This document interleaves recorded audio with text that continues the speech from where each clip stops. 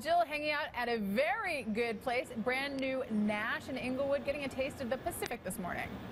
And I'm also doing a bit of studying here and taking notes because this is an art form here, what we're putting together. For sure. We are at the Nash here in Inglewood, brand new spot here. Chef Michael Nobel made the phone call to you, Chef Matthew Beatty, and you answered that call.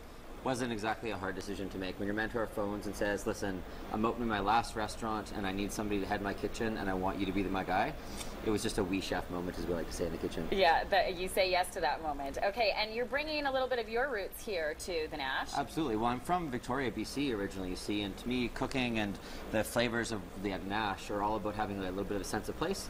So the dish that we're going to have for you today is actually a taste in the Pacific. So we've got Dungeness crab, scallops, and octopus that are all from Mother Nature's Pacific. Beautiful. So you started it off here, and you're also working with a beautiful canvas, might I add. For sure. This glass was made especially for this dish. Exactly. Well, I actually moved to Calgary from the Okanagan, and I had these plates custom made for us by a glass artisan who specializes in using recycled glass. Gorgeous. Yeah. Should we get to work? Please. Okay. Can we? Okay. I have a part in this job, but I think I get to watch first. And you're not going to make a mess, right? No, I promise. It's going to be perfection. It'll be awesome, right? I promise you. Inside the ring, we've already got the crab salad, which is a little bit of tarragon bound with the Dungeness crab and just a spot bit of creme fraiche. A little bit of thinly sliced scallop. This comes from Qualicum. And what you're going to do, Jill, is you're going to take that siphon. Okay. And you're going to shoot a beautiful avocado cream just on the top. Do I have to shake this, or this is ready to go? Like your moneymaker? Yeah. Maybe that's a bit awkward. awkward this early. Okay, so how much is too much? Like do full. I go gently? Right in the middle. Uh-oh. There you go. That's awesome. That's totally good. That's a lot. That is officially sufficient. Okay, I think there we go. we get the wall train at this point. There you have it. I'm better at tying the chicken, obviously. So now it's time to pull the ring off. Okay. And then it can just go across the way. Delicately? Yeah, for sure. And then the mousse should just hold very gently and then beautiful. some cascade over. It probably wouldn't look like this if you were to serve it. Maybe not, hey? And I think if maybe one of the not. apprentices did this, then maybe we would consider this like a training opportunity.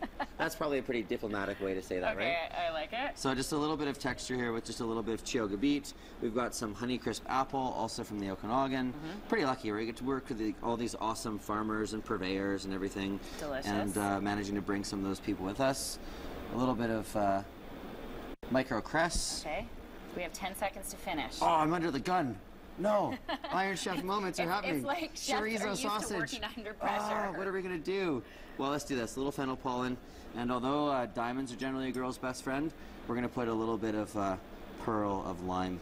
So we've got acid, we've got creamy, we've got texture, we've got all the various flavors that make the Nash awesome and amazing here in Inglewood. Gorgeous. Call that breakfast here this morning. And I understand that I'm up for the challenge with the pastry chef who will be on deck next. Tara? Whatever it looks like, it will guarantee to taste delicious.